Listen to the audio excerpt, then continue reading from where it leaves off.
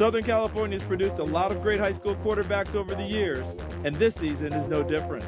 There are several layers to Santa Margarita Catholic quarterback KJ Costello. To some, he's just a big-time recruit with a bunch of stars next to his name. But being a blue-chip prospect is just one part of who he is. The physical traits are easy to see. 6'4", 220 pounds, and a powerful arm that threw for over 3,100 yards in 2014.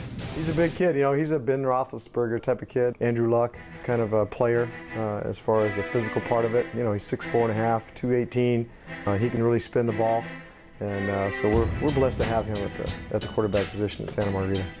But it's the things that aren't obvious that make him an elite prospect. The work ethic and film study. I believe a lot of it has to do with physical attributes, but to me, I feel like where I separate myself is in the classroom studying film. We've really taken that side of the game to a different level. God gave me incredible talents, you know, the height and a little bit of arm strength, but I feel like the other side of it's really kind of what separates me from the rest of the pack.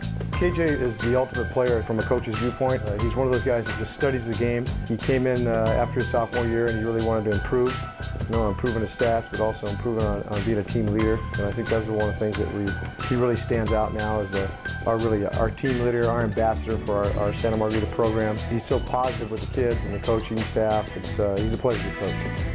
The best guys are the ones with the most extreme focus. Coaches in the past really kind of brought that out in me. You know, the physical side goes so far, but, you know, the focus on the little things is really what separates a lot of us. While scouts love the size and the arm, his teammates like him because he keeps them loose by having fun, like when he tries trick shots after practice. You know, at the end of the day, we're out here working, you know, 4 or 5 hours a day, and you know, I feel like the only way as a team and as a staff we get through it is having a little fun while we're doing it. So this game's supposed to be fun, and that's really what keeps me going and really what you know, makes me want to come out to practice every day. I mean, to me, practice isn't a pain. I like that as a chance to get better and have fun with you know, brothers I never had. Beyond the physical specimen, the hard worker, and the fun-loving leader, there's still another important layer to KJ Costello, the student. He carries a 4.2 GPA, and he works just as hard in the classroom as he does in the weight room. Yeah, we're really proud of that. He spends half of the time, you know, making sure his grades are what they need to be. He'll do what it needs to take to maintain his GPA. If it's staying up to 1 or 2 to study for a test, he'll do that. He'll do what it takes to, you know, keep those grades in the right position. The academic side is, you know, just as competitive as, you know, the sports side.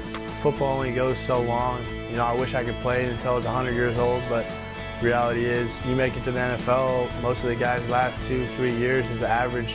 That really kind of hit on me sophomore year, junior year, where I was like, you know, I really need to have a backup plan if what I really love to do eventually, you know, comes to an end. So that's why I take the academic side so serious. For college, KJ wanted that perfect balance, a school that can help him succeed on the field, but also build that strong backup plan for when football is done.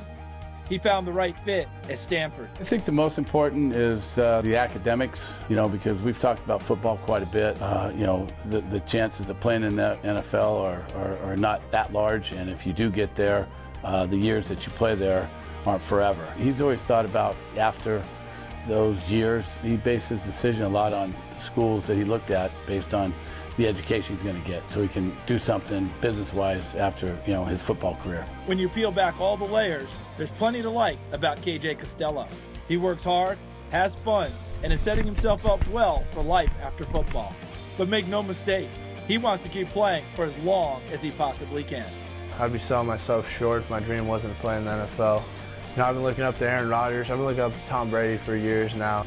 Ever since I was 6-7 years old playing Pop Warner. You know, just dreaming that one day I'd get a chance. Being able to play in college, you know, the opportunity presenting itself is unbelievable, and it really hasn't hit me yet. So, you know, I feel like just grinding day in and day out, eventually I might be able to reach that dream. I really don't want to stop until I get there.